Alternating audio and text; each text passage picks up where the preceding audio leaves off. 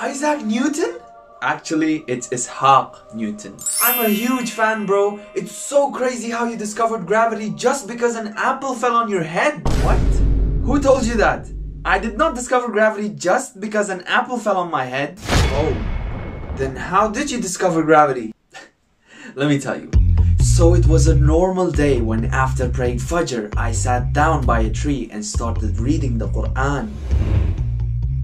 As I was reading, I got stuck in the 25th verse of Surah Mursalat, in which Allah says, "Did we not make the earth a receptacle?" I didn't know the meaning of receptacle, so I searched it online, and the meaning was a place where living or non-living things are gathered together. In other words, a container that collects. I was confused, wondering what could it mean, and suddenly, an apple fell on my head, and it made me realize that everything only falls down to earth, but nothing ever falls upwards away from earth. And that's when I understood that earth pulls everything towards itself because of its gravity. Wow, that is amazing.